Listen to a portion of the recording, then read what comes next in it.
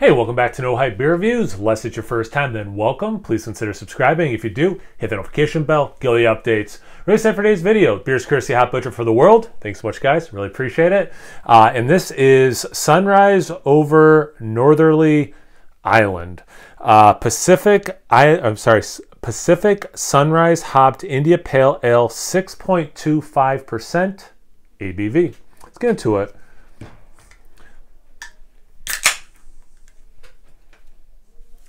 Kind of in the mood for something a little lower ABV. You know, I've been drinking some pretty big beers lately, so definitely in the mood for this. See a little bit of dirty glass right at the bottom. See big chunk of something floating in there, some sort of sediment. Definitely a nice yellow color, a pretty like thick yellow. Maybe some orange mixed in, but it's primarily yellow. The head a little off-white, almost like approaching that bone kind of color. Compact bubbles for sure. I got the proper glassware and it's red and green for Christmas time. So I have another one that's black and purple. And I thought, wait, it's Christmas time. I should use this glass. But yeah, definitely a beautiful looking, hazy New England style IPA. Let's get into the aroma.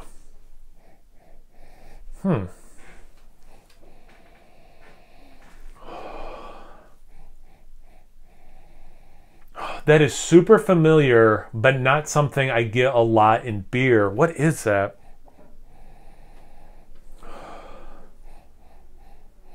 Well, okay, here's what I do get that I can easily identify. Strawberry fruit roll-up, like really big. So you're getting like this citric acid thing, you're getting this sweetness, you're getting confectionery strawberry.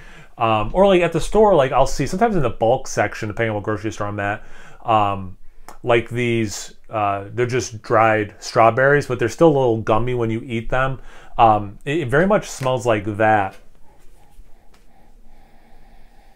A kiss of this pine mint thing. I get some pineapple. But yeah, I'm dancing around this thing that's really familiar that I'm not placing yet. A little bit of lychee. There's some tropical, man. It smells fantastic, but it's frustrating because there's this other thing that I'm just not pulling. See about the taste. Cheers. Thanks again, Hot Butcher.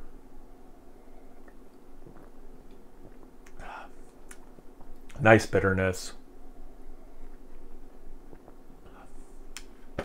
Great level of bitterness. A lot of orange zest.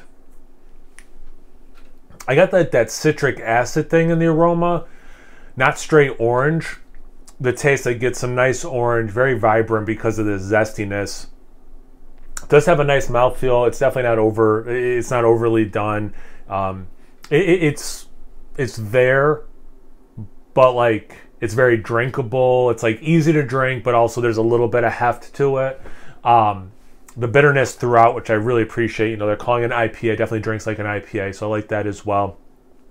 I get, crap, I just had it.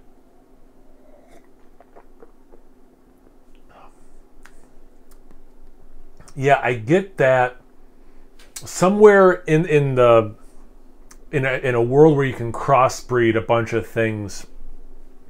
Mint, green tea. I don't know why it's still sticking.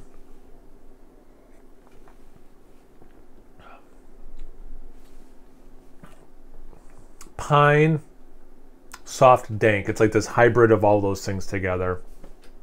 Back to the fruit note, does have more generic tropical in the taste than I felt like I was pulling out some unique and individual things in the aroma. The taste for me is a little bit more all of the things together. So kind of, yeah, like this generic tropical. But it does have that nice citrus in way of orange, mostly zest.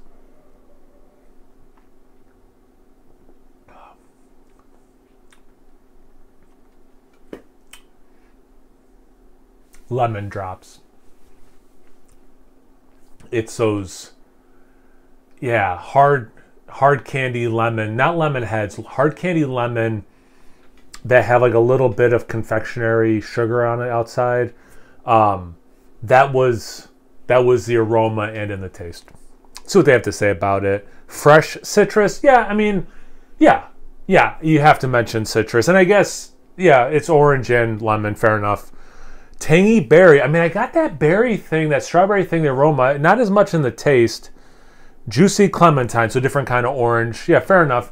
I think because this is drinking like an IPA and has that bitterness, I'm not thinking like juicy clement, right? That's what it said, juicy clementine. Yeah, like it drinks more like a beer than juice to me. You know, like a lot of these, you know, especially like the double IPAs, to me anyway, a lot of them it's like fruit first, then the beer characteristics. Where I think this has a lot of the beer characteristics up front, and then it's like, oh yeah, through that bitterness, I am getting some nice fruit elements. So for me, I get clementines. It's just I wouldn't think juicy. In terms of the aroma, fair enough. But the taste, I wouldn't be using the word juicy too many times. Really good beer. Drinks like I wanted it to in terms of that bitterness, the mouthfeel being there but not overly done, having some nice citrus, and then some other elements going on for sure. Yeah, this is a very pleasant experience. It's also pretty old. At time of review, it's almost 2 months old. And like, I know I'm a broken record, and a lot of people know what I'm saying. They're probably stopped, you know, they're ending the video. But like, if a brewery makes these well, this style, I think it can last a lot longer than people think it can, and they get better. Sometimes the breweries, you know, release them super fresh, and it's actually like not that good the first week or so. It's like you got to let them sit and you know, get rid of some of that greenness and stuff in the can. But anyway, that's me on my soapbox. Do you agree? If you agree, let me know in the comment section below. If you disagree, just hit the thumbs up and move on with your life. But anyway, yeah, what are your thoughts? Seriously, in all seriousness, what are your thoughts? Comment section below. Let's get a conversation going. Once you're done doing that, make sure you check me out on Instagram and Untapped. It's No Hype Beer Reviews at both those places. So please like, comment, subscribe, and most importantly, imbibe. Cheers, everyone.